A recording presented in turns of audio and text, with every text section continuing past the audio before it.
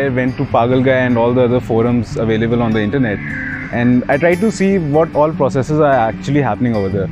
So internet was the primary source of my preparation, and just brushing up the communication skills, learning new words for the process, that's it. So for my GEPIWAT, I had not really taken any external help. I'd prepared on my own. So firstly, I'd done a lot of reading, and the Hindu, the Economic Times and Harvard Business Review articles are some things that I really swear by.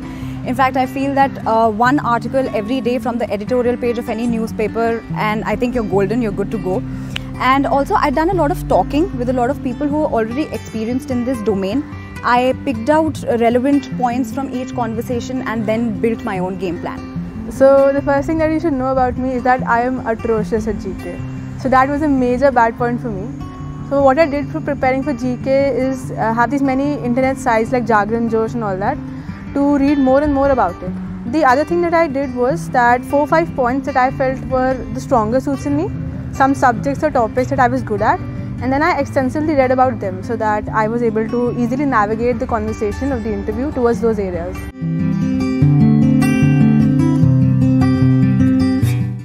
Okay, so first things first, please have your documents sorted.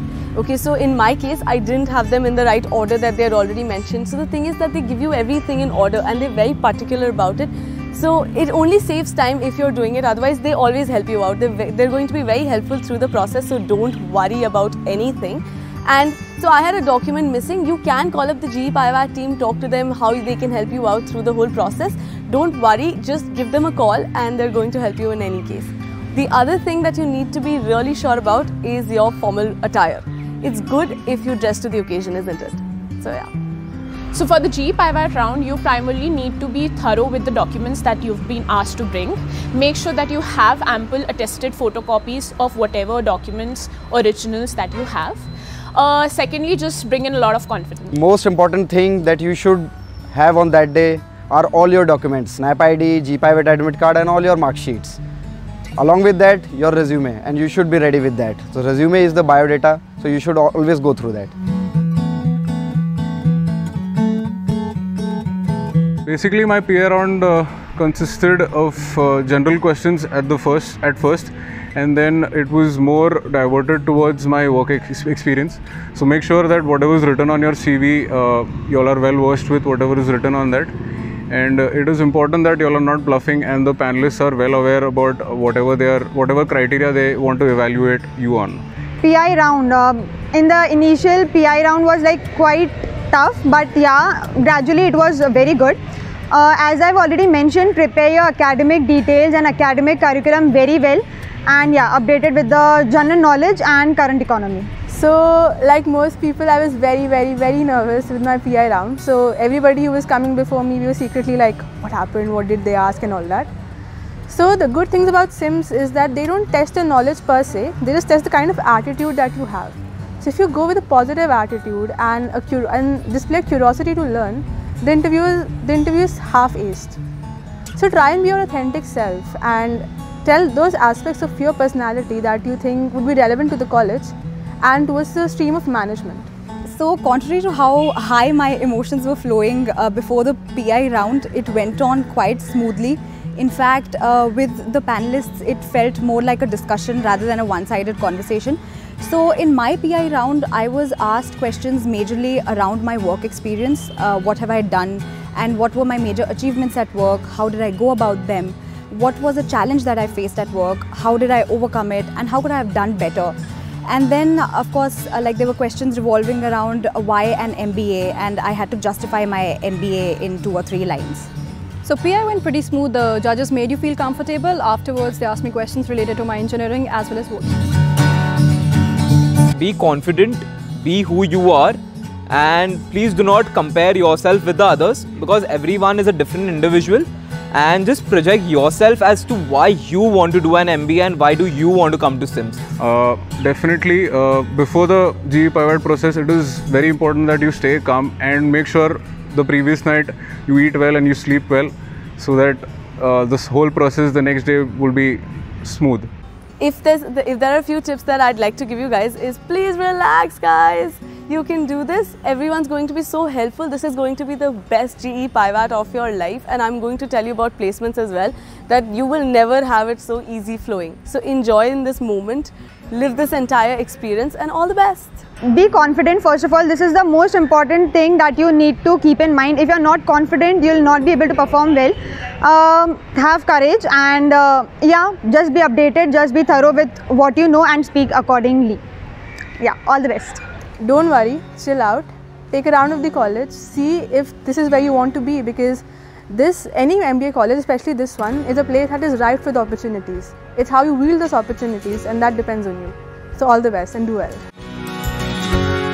So I came with no expectations myself, considering this was my first MBA interview process, and since I didn't have any expectations, it of course exceeded my expectations. It went very, very smoothly.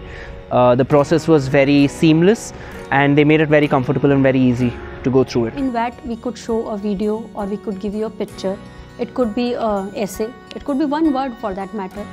What we are looking for is how candidate expresses itself in written format. Now here we are looking for the thoughts that a candidate collates, the analogy that you draw, the kind of examples that you give, and what meaning do you derive from that word, picture or situation.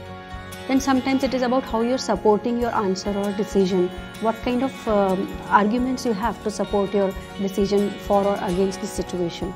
Now important thing here is not exactly that replicating what has been given in the question, but how well do you express yourself in written format. So grammatically be correct and try to make a good English and expression in written.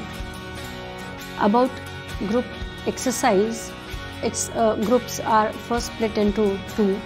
Then we may give a picture or a case study, or it could be a for and against kind of topic, or it could be making a presentation to the panel. Now group exercises are meant to find out the group behavior of the candidate. For example, what kind of leadership skills you have, then how do you behave within the group, how do you present yourself to others, how do you take initiative. Now again here too, you have various formats of expression, like you can build up a story, a jingle, a poem, or you can make a small skit to make the presentation to the panel. About personal interaction, panel generally would ask questions based on the candidate's biodata. It is about knowing the candidate in a better way, what competencies a candidate is having. It is not about what candidate does not know. It's very simple. So I would suggest that know yourself well. So it's about self-awareness, goal orientation and general mannerism. I would recommend that be calm, be yourself, do not panic. It's very simple and easy process that we follow at SIMS. Just get your documents correct and be confident. The GEPIWAT process is an extremely important process. You have come here based on your SNAP marks. Now your SNAP marks were out of 150. Those in the final merit list are going to be scaled down to out of 50. So even if you've done exceedingly well in your SNAP, the marks get reduced to out of 50. And if you've not done so well, again the impact gets reduced by 1/3. So therefore, doing well in GEPIWAT is equally important, irrespective of whether you've done well in your SNAP or not done well in your SNAP. So ultimately, as I said, there is nothing to prepare. You need to only practice on how to say, because the answer that you give is what is going to get you the marks, and we can differentiate between each candidate who has conveyed what, and we give marks accordingly. I am sure this will put you to ease, because there is nothing to cram. Be your normal self.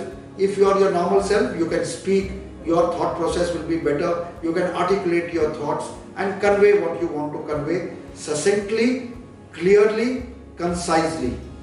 So with this, I am sure each one of you will perform very well, as everyone does every year that I have noticed. The difference between one candidate who is selected and the other candidate who is not selected goes up to third decimal. The difference may be in terms of, whatever 69.235 as against 69.234 or 69.233. That is the difference between one who's made it and who's not made it. There is no other major difference. So do well, perform well, wish you all the very best and hope to see you in SIMS shortly, first for the GEPIWAT and of course if you are selected then as a student in SIMS. Thank you.